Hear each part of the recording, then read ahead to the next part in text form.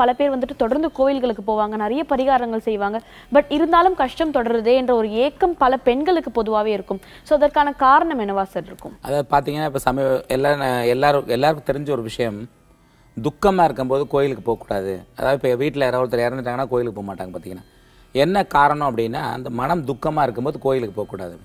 இப்போ நீங்கள் எவ்வளோ தான் போய் சுவாமி வழிபாடு செஞ்சாலும், எவ்வளோ நீங்கள் விரதங்கள் இருந்தாலும், எவ்வளோ மந்திரங்கள் நீங்கள் ஜெபம் பண்ணிக்கிட்டே இருந்தாலுமே, உங்கள் மனமானது கவலையிலையும் துக்கத்திலையும் பயத்திலையும் இருந்ததுன்னு சொன்னால் நிச்சயமாக உங்களுக்கு அதுக்கான பலன் முழுமையாக கிடைக்காம போயிடும். அதனால் மகிழ்ச்சியாக இருக்கும்போது மட்டுமே கடவுள் வழிபாடுகள் செய்ய வேண்டும். அந்த மகிழ்ச்சி விருத்தியாகும். அதனால தான் பல பேர் தொடர்ந்து விரதங்கள் இருந்து கோயில்களுக்கு போனால் கூட மனம் சரியில்லாத காரணத்தினால அவங்களுக்கு அந்த நல்ல பலன்கள் கிடைக்காம போயிடுது. அதனால் மனசை எப்போவுமே மகிழ்ச்சியாகவும் உற்சாகமாக வச்சுக்கிட்டு இருந்தோம்னாவே நம்ம கூடவே கடவுள் இருக்கிறதுக்கான வாய்ப்பை மனமே கடவுள் அப்படிங்கிறது தெளிவாக தெரிஞ்சுக்கலாம்.